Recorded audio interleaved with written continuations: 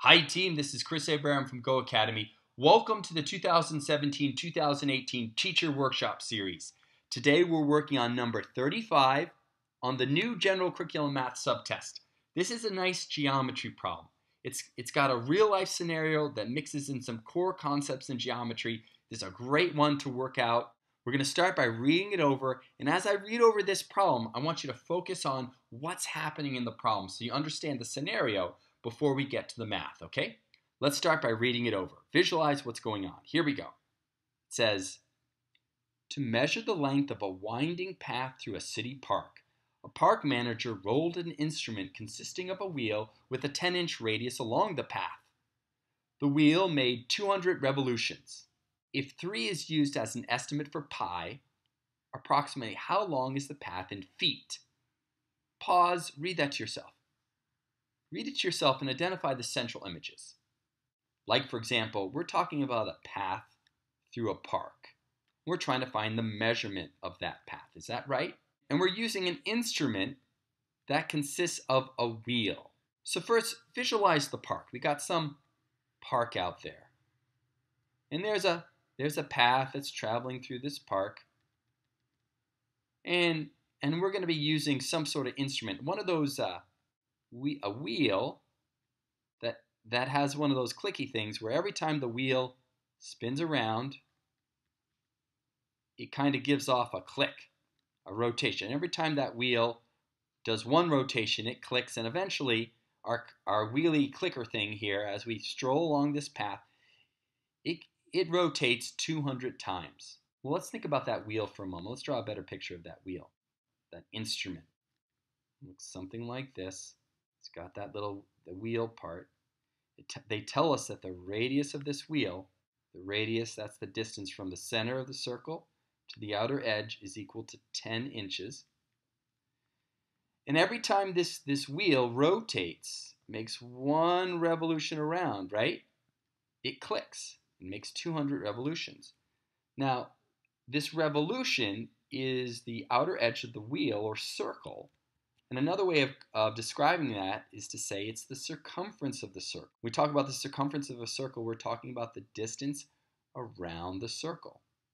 Now, in this problem, it never mentions circumference, right? There's no, what is the circumference of a circle?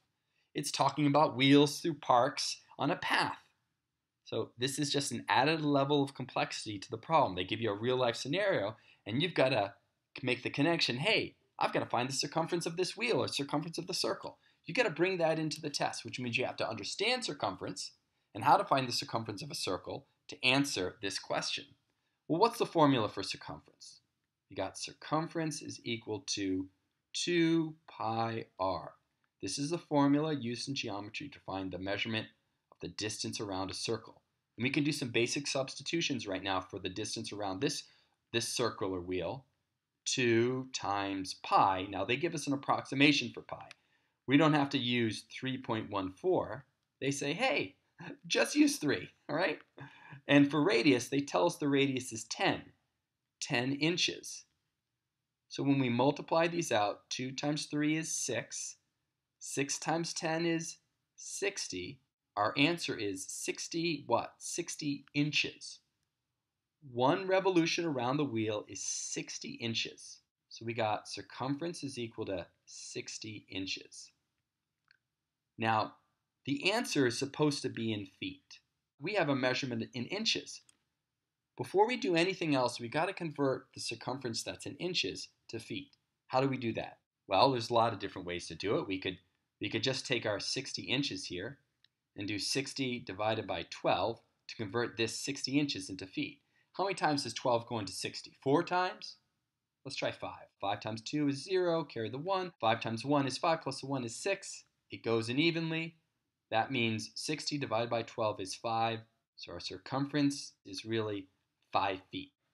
All right, now we know that one rotation, it's 60 inches or 5 feet. And we're trying to find the answer in feet. So we're going to use the 5 feet for one rotation. And we're going 200 times. So we're going to take that 5 times 200, multiply them out. Let's see, 5 times 200. I got 5 times 2 is 10, plus 2 extra zeros is 1,000. 1,000 feet That means the path through the park is 1,000 feet. The answer is B. Team, there's a lot of ways in which this problem could go wrong, right? One of them is with this right here.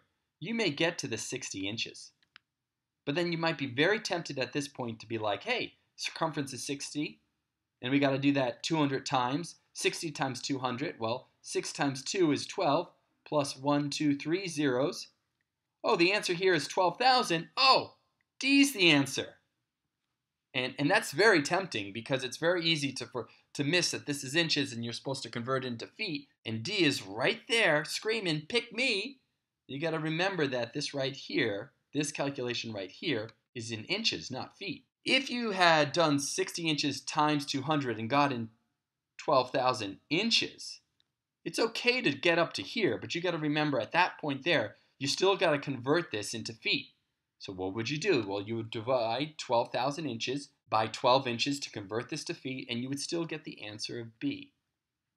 So team, all I'm saying is this. Be very careful as you read over the problem. Make sure if the problem's asking for feet, and the answers are all in feet, and they give you something in inches, make sure you do the conversions before getting to your final answer, okay? All right, team, this is Chris Abraham from GOHAcademy. The answer here is B. Hope you enjoyed the video. Have a great day. Take care.